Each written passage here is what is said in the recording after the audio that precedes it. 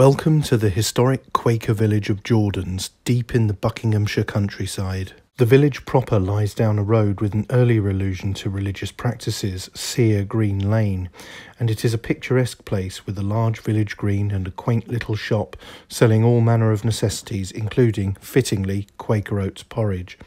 But at the other end of the lane and along a fairly busy road is a mysterious and now privately owned barn with a fascinating history.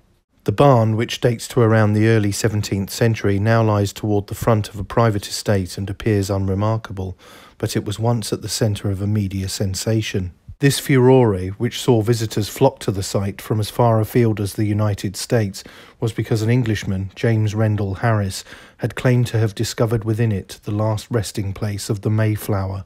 The Mayflower was the English ship that transported a group of English families, religious outcasts, that became known to history as the Pilgrim Fathers, from England to the New World in 1620.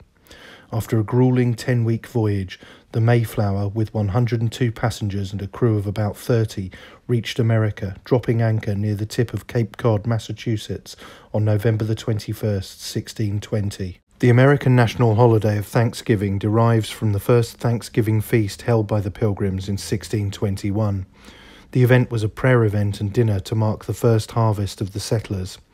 With this in mind, the final resting place of the ship has huge cultural and historical significance in the story of the birth of America. Harris believed that timbers from the famous vessel had been used in the construction of the barn in Old Jordans.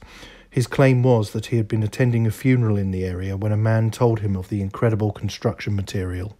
With interested parties wanting to verify the story, mystery descended as Harris was suddenly unable to trace the man who had relayed the story to him.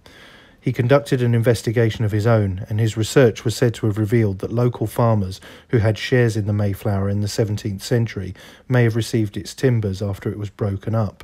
Harris put this information together with details from the Plymouth colony's first governor, William Bradford. Harris was a senior member of the local Quaker community and a leading figure within the English Mayflower Club and an author of Mayflower plays. So was this an embellishment or an outright hoax perpetrated by a man with a keen interest in the subject, or just a happy coincidence? As the 300th anniversary of the voyage drew closer in the run-up to 1920, the Mayflower Barn, as the building was being dubbed, caused a sensation. The story gained such credence that during the Second World War, wood from the rafters was used to create a Mayflower Medal for Winston Churchill to give to US President Franklin D. Roosevelt.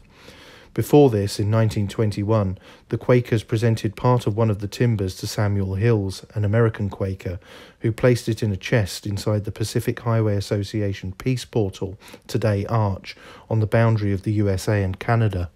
Whatever the truth of the claims, the area has another connection to the birth of the entity that would become the USA, as nearby lies the grave of William Penn, founder of the province of Pennsylvania. So, do you believe the story, or is it merely a hoax by an eccentric obsessive?